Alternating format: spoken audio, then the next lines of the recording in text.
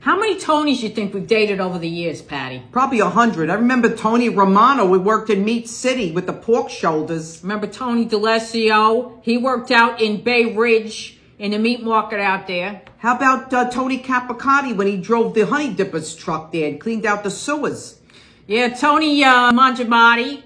Where the hell did he work on the bridges or something like that? Yeah. He always had concrete on his shoes. Yeah, putting up cable. Yeah. And Tony Mangiaval, remember him? Oh, he was great. He worked in the golf course. He did the caddying and everything. He didn't make no money, but he was cute. Yeah, Tony Manolo. I remember him. What an asshole he was, please. And how about that Tony Baloney? Tony Baloney. B-A-L-O-N-I.